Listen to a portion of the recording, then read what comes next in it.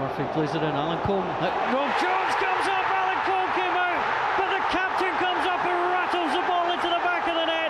It's the 15th goal for Hibs in this competition this season, and it gives them the lead in the final.